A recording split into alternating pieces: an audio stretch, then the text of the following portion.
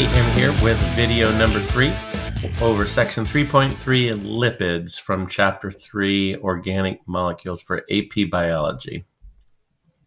When we talk about lipids, a lot of times we often use the term fats or oils. You'll see though it includes more categories than that. They're very different in structures depending on which lipid you're talking about. We'll take a look at kind of 4 main classes of them here, but just know that this is a pretty broad category of biomolecule. They tend to be fairly large as when we talk about molecular size, and they tend to be nonpolar. In other words, they do not mix with water. Functions can serve as long-term energy storage. Again, these are some of the fats and oils up here. Structural components, heat retention, that layer of blubber that keeps you warm. Cell communication regulation, that would be some of the hormones would fall into this category. Protection, again, fats, oils, phospholipids, steroids, waxes. The waxes a lot of times would go under this protection category for some fruits and plants. Okay, here you see some of the 5 basic ones we want to look at here in this video. Number 1 are fats, which are long-term energy storage, mostly in animals, tend to be solid at room temperature. Oils, which are energy storage in plants and some of their seeds, they tend to be liquid at room temperature. So a lot of our cooking oils, olive oil, vegetable oil, etc. Phospholipids, number 3, which we find in cell membranes. Number 4, steroids, which can be found in the plasma membrane, but also some sex hormones can be used in some medicines. And number 5, waxes, protection, prevention of water loss, beeswax, earwax, various places in nature that we find those biomolecules. First, taking a look at triglycerides, and we'll see why it's called a triglyceride here in a second. They are called fats and oils, so they were the first 2 from the chart back there. Their function is long-term energy storage. We talked about the carbohydrates in the last chapter, so even polysaccharides like starch and glycogen are a way to temporarily store energy. They're not the best for long-term storage. Pound for pound, fats and oils can store 9 times the energy than carbs. Okay, so if you have a pound of sugar and a pound of butter, you're going to get about 9 times the energy out of the butter. So much more compact storage method for energy. And they're called triglycerides because you're going to have a glycerol molecule with 3 carbons, and it's going to be attached. And attached to it are going to be 3 fatty acid chains attached to it. So that's where we get the term triglyceride, because of the 3 fatty acids that are attached to it. Those triglycerides can be either what we call unsaturated or saturated. Now, what does that mean? Unsaturated means that there is at least 1 or more double bonds in the fatty acid tails. Okay, and what those double bonds do, and we'll see this like a picture of this on the next slide here. But when you go in the infamous carbon to carbon to carbon to carbon bonds, when you have a double bond, it kind of puts a kink in it, so it bends it. Okay, and when you got tails sticking out everywhere, they don't pack close together. These fats don't pack close together, so they have a higher melting point. Okay, so they tend to be oils. Okay, they have a lower melting point, so they tend to be oils. Okay, at room temperature. They can have chemical groups on the same cis or trans opposite side of the double bond. And these tend to come from plant sources. And these are the ones that tend to be the good fats. Okay, they're better for you, like the EVOO, the extra virgin olive oils, versus saturated fats where there's no double bonds. So just single carbon, single carbon, single carbon, single carbon bond, on in all three tails. So they're all very straight. So they all pack together and they have a high melting point. So these tend to be solid, like butter and lard.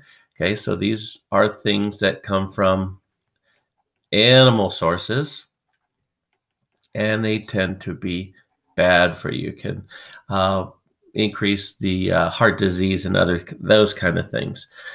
Trans fat is a triglyceride with at least one bond in a trans configuration, where they have kind of they're on opposites. They have the same kind of chemical groups on the opposite sides of the bond. So their kinks might all be sort of in the same direction.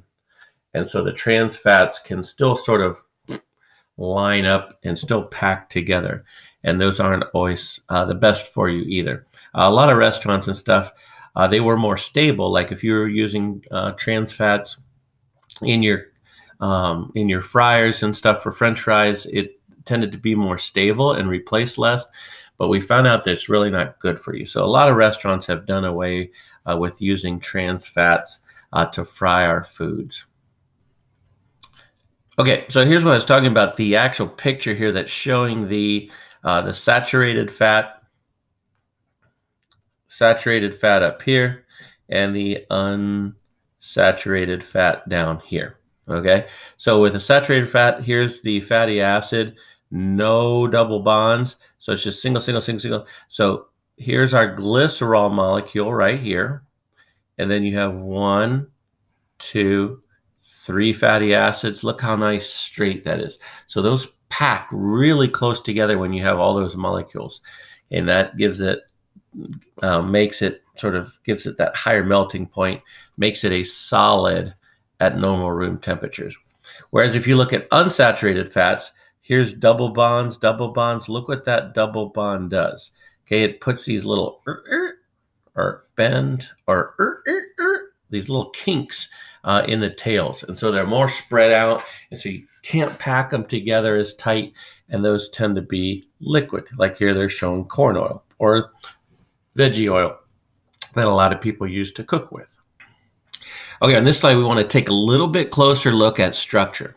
Okay, remember we said a triglyceride is a glycerol with 3 fatty acids. So our glycerol is going to be a carbon, carbon, carbon, 3 carbon atoms, hydrogens on the outside, and OH groups here on the inside. Now, how do we bond biomolecules together? Dehydration, synthesis. Dehydrate, take out of water, and syn, S-Y-N, means to put together. So here's fatty acid number 1. You'll see there's a carboxyl group over here, okay? With a double bonded oxygen, we will remove this OH group here and this hydrogen here, and then that oxygen is bonded to the carbon here. So if you look over here, that's this bond right here, okay? Fatty acid number 2, we take off the OH and the H, and it's bonded together here. The third fatty acid right here, take off the OH, the H, that's this bond right here. So when you do dehydration synthesis to make a triglyceride, to put the 3 fatty acids to the glycerol, notice you're taking out 3 waters, dehydrating 3 waters. Now, similarly, when we want to break this apart and go through hydrolysis, we're going to put 3 waters back in to break those bonds and pull those back apart. Here they're also showing how that double bond puts that kink or bends that fatty acid chain. Okay, third type, phospholipids.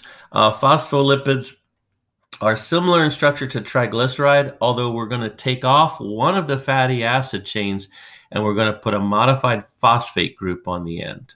Okay, and again, we'll look at structure here on the next slide. What this does is this phosphate group is polar, okay? So the phosphate group is going to make it hydrophilic. It's going to like water, whereas the fatty acid tails are going to be nonpolar and hydrophobic. Okay, so what it does, if you remember that on forming a cell membrane, the phospholipid heads are going to be facing towards the outside, with the 2 fatty acid tails facing to the inside of the membrane. That is because on the inside of the cell, you have the phospholipid heads facing in and the tails facing out, because here would be the cytoplasm, which is mostly water. This is kind of the fluid between cells, interstitial fluid, again, mostly water. So those heads are going to orient themselves in and out towards that. And then you'll have a hydrophobic region in here by the hydrophobic tails on the inside of the region, or inside that kind of sandwich layer. Okay, this forms the plasma membrane of cells, goes all around cells.